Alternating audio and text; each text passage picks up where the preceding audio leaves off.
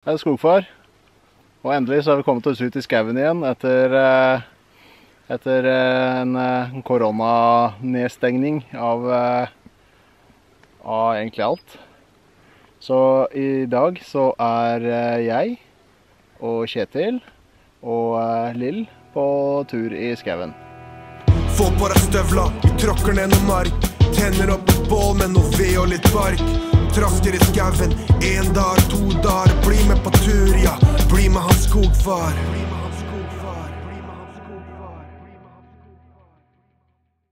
Jeg har køya som vanlig. Her inne er det en Dovrefjellkøye med en underquilt og en ghost pepper toppquilt. Så er det en house tarp da. Helt vanlig. Usual. Kjetil kjører jo da king size tarp. Det har jo reddet oss mange turer. Og vi har egentlig bare sittet under tarpen fordi det har pøsregnet. Siden YouTube har slått seg litt vrang, så må jeg bare si, denne videoen er ikke lagd for barn. Den må ses sammen med en voksen over 18 år, da barn kanskje kan ta skade av å se sunt turliv. En annen ting som YouTube har fått til, det er at de har slått på reklame på videoene, så det er ikke noe jeg har gjort selv. YouTube fant ut at de måtte tjene penger på alt mulig rart. Frem til nå har jeg hatt helt reklamefrie filmer. Jeg beklager så veldig hvis det bryter med reklame for et eller annet random produkt. Ikke så mye å gjøre med, dessverre. Jeg har jo ikke tjent en krone på å være skogfar, så jeg har jo tenkt å fortsette med å ikke tjene en krone på det. Men så de reklamepengene går rett til YouTube da. De trenger jo mer penger.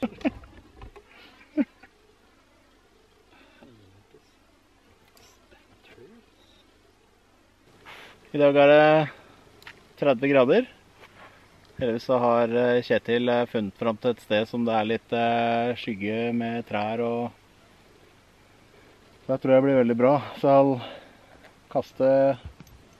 kaste duppen ut i vannet, og så skal vi egentlig ikke gjøre en dritt. Det er digg. Det er veldig bra. Så det blir sakte TV, akkurat som dere liker det.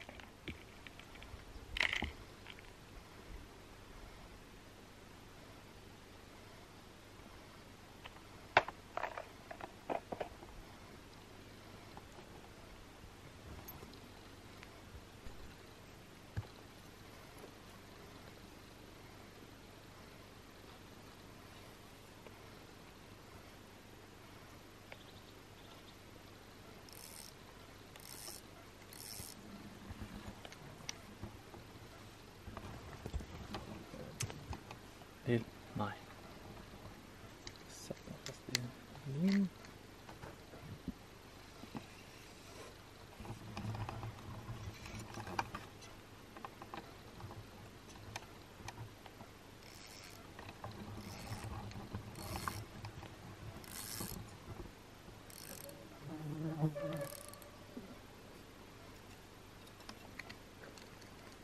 Det er på sånn dyp stopper der.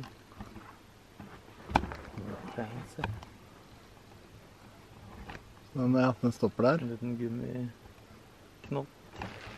Veldig mulig å se på kamera. Så kan man justere det ut ifra hvor dypt man vil ha marken. Lenge siden jeg fisket med mark. Så blir det spennende. Dritkjedelig.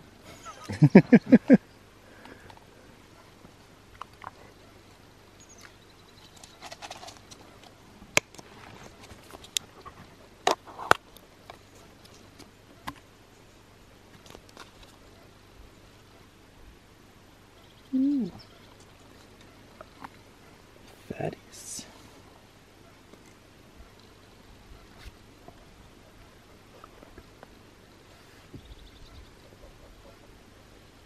Det her er alltid knop.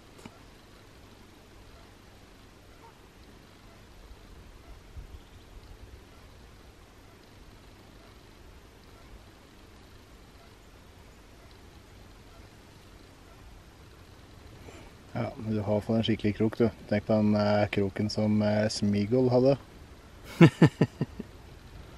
Han klarte å tre en mark på den.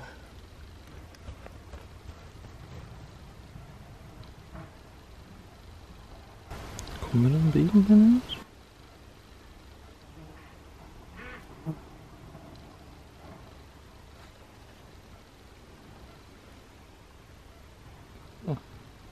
Sjekk den marklyset. Dang. I got worms. Så knotete sånn der som å tre mark på en krok. Man skjønner, med krok av fingeren og måtte tre kroken ut igjen, liksom, for å få kløpt det. Det var også litt knotete. Ja, sånn gjorde du det selv, eller? Ja, Curtis i en sprelsk ørret. Så du hooka deg? Ja. Men fikk du den ut på egen hånd, eller? Ja, måtte bare ta tanga og så tre den igjennom. Så jeg fikk ut mottakeren på andre siden, så kløpp den også. Du driver jo ikke med piercing. Nei, jeg fikk teste og...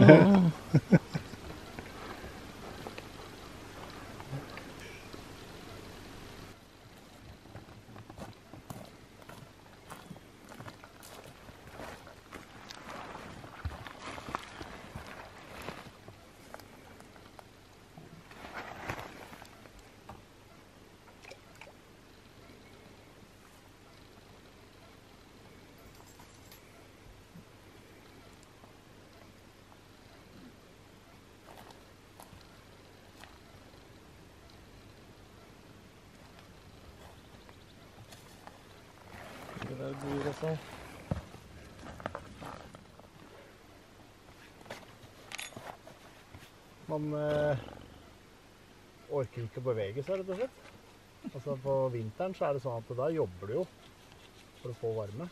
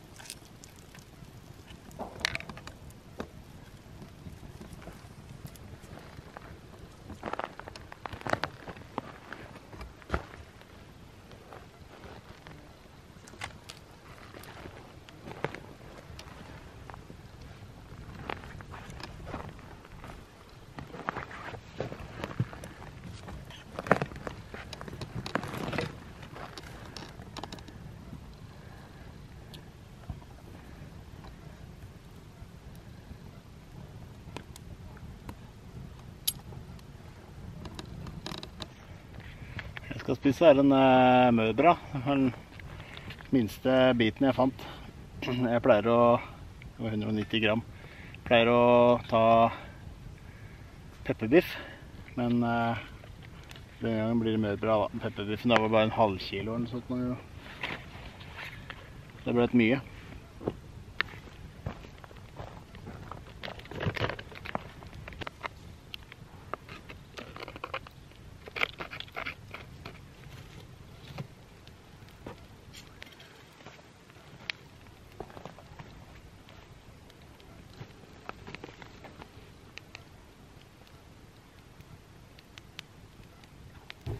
Dere som har spilt Red Dead, så ser du Kjetil har gått all in her med steikeutstyret til hva heter det for noe da? Det kom bare på John Marston, ja, men det er den forrige. Ja, det er den andre forrige. Kommenter. Ja. Hvis dere husker hva han hovedpersonen i Red Dead Redemption 2 heter, så skriv det gjerne under her. Det blir snadder.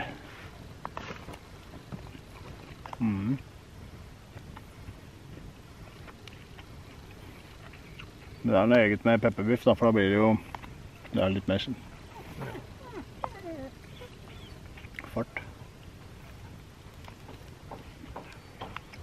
Meat tornado. Sausage.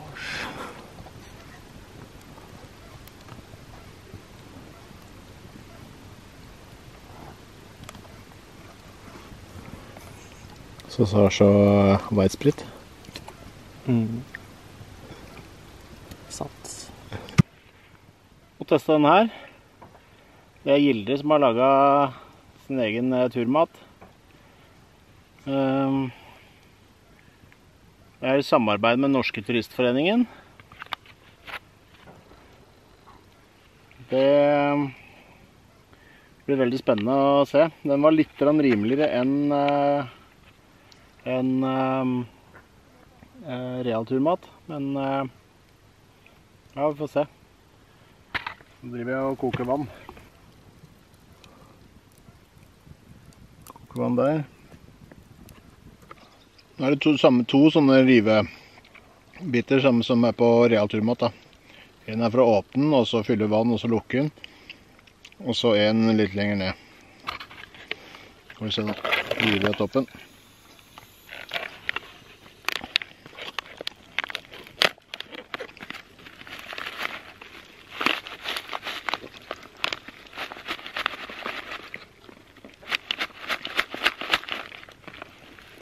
Skal du fylle vannet opp dit.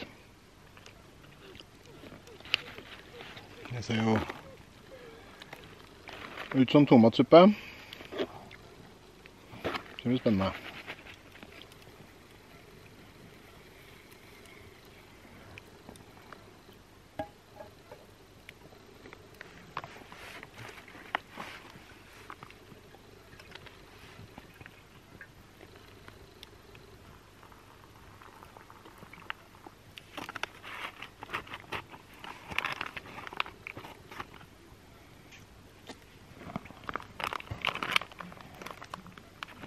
Så kan den bare stå og godgjøre seg i 8-10 minutter. For de som lurer, Kjetil, hva slags hund er Lill da? Det er en Alaska husky. Det er sånn monsenbikkje. Det er veldig lyst på litt kjøtt. Ja. Lill. Nei. Hvor gammel er hun? Den blir 3 nå til høsten.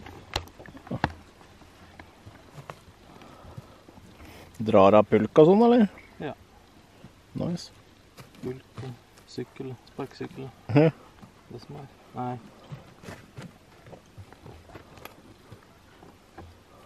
Jeg har hentet opp i rollag, faktisk. Ja.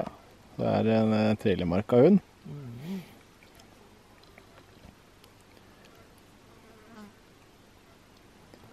Den er litt fin. Det er litt drøyt. Ja, det er litt drøyt. Og det er en kaffekopp. Ja, det er et fjes.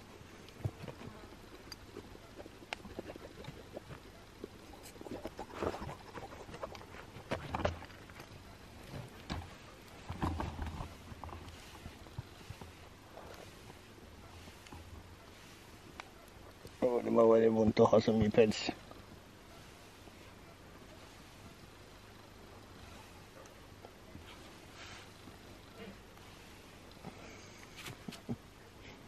Underpels som skal ha nå.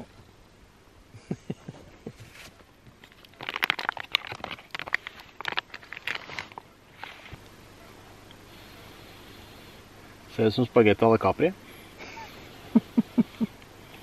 Skal ikke si at det er negativt.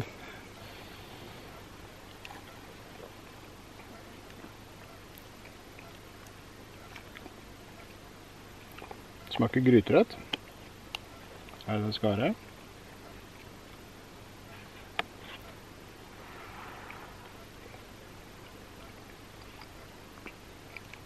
Ja, pasta bolognese, ja. Jeg synes faktisk det smaker som det fyllet man har imellom når man lager lasagne.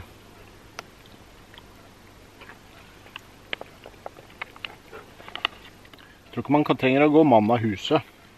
Det trenger man ikke. Mann av hytte eller campingvogn kanskje, men ikke av huset.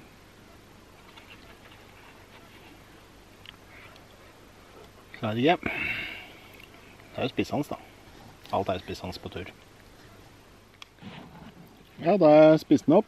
Og jeg må si at den ble faktisk bedre etter hvert. Jeg gir denne her godkjent, ja. Tommel opp. Jeg kommer nok kanskje til å kjøpe den igjen. Hva sier du, Lill? Du hadde lyst på den du også? Ja.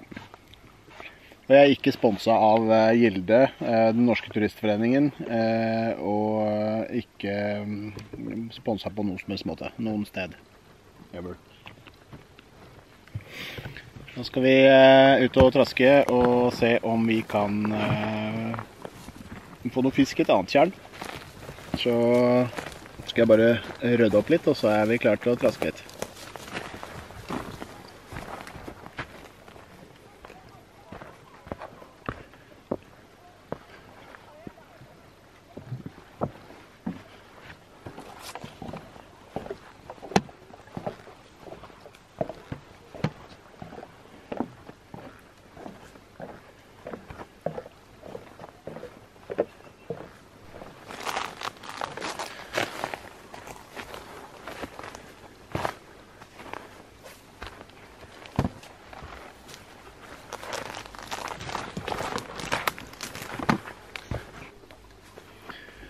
Det som er litt kult nå da, det er at jeg har klart å få Kjetil til å skaffe seg GoPro-kamera.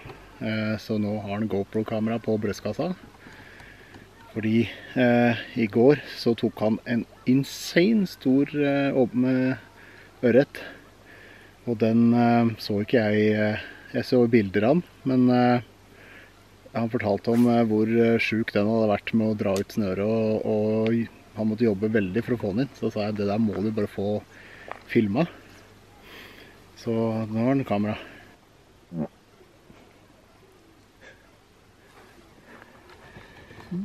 Hva slags turkamerater er det du har med deg, Lill?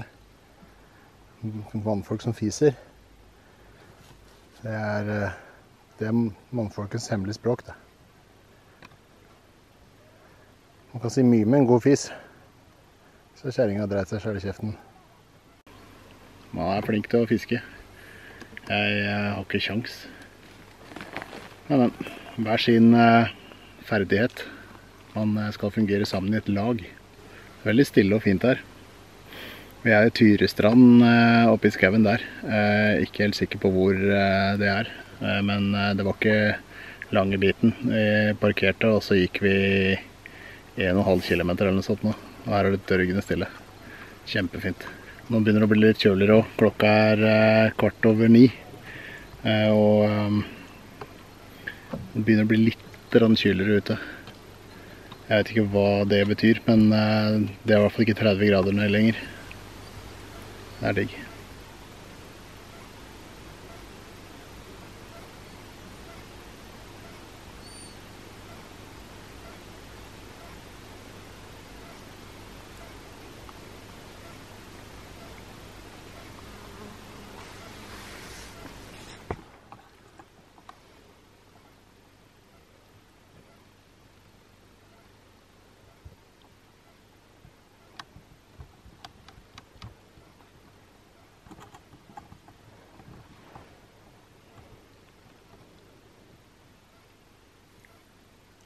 Når natta har gått. Veldig bra. Mygg? 2 mygg. Ja, det er bra. Du så uten myggnetting i natt. Jeg har bare hørt mest fluer, så jeg tok jo ingen sjanse, så jeg lå med myggnetting. Og Lill har jo vært veldig stille og rolig. Det var Lill. Du har gravd litt. Det graver seg liksom boso. Ja.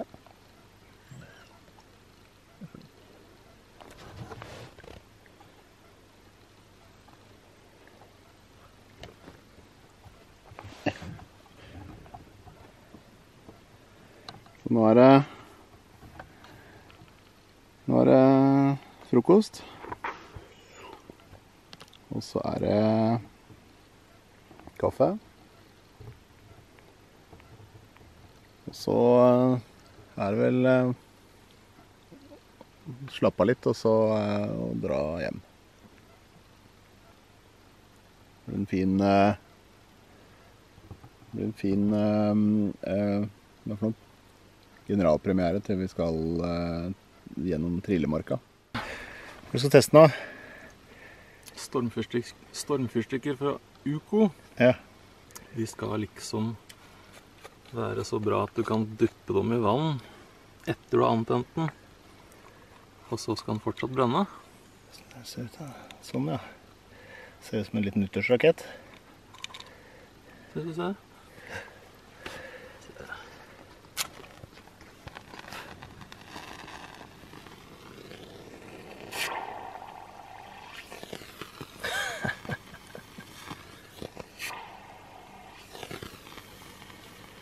Hvor faen er det der? Tål en storm nå.